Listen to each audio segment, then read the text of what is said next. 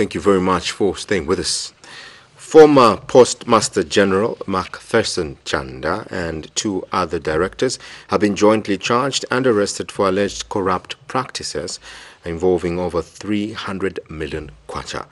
Mr. Chanda, the Director of Finance, Best Mwaichi, and Director of Operations, Isaac Kamwimba, are said to have unlawfully diverted social cash transfer funds amounting to over 300 million kwacha without lawful authority.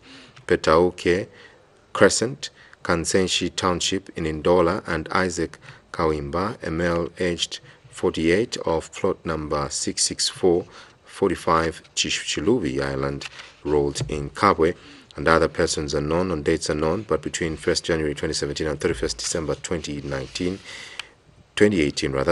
did engage in corrupt acquisition of funds contrary to Section 34(1)(b, as read with Section 41 of the Anti-Corruption Act number 3 of 2012 of the laws of Zambia. The trio, in its capacity as Postmaster General, Director of Finance and Director of Operations, respectively, said to have unlawfully diverted social cash transfer funds amounting to over 3 million kwacha without lawful authority. The 3 suspects have since been released on police bond and will appear in court soon. This is contained in a statement issued to MUVI TV News by the 2 commissions, namely the Anti-Corruption Commission, ACC, and the Drug Enforcement Commission, DC.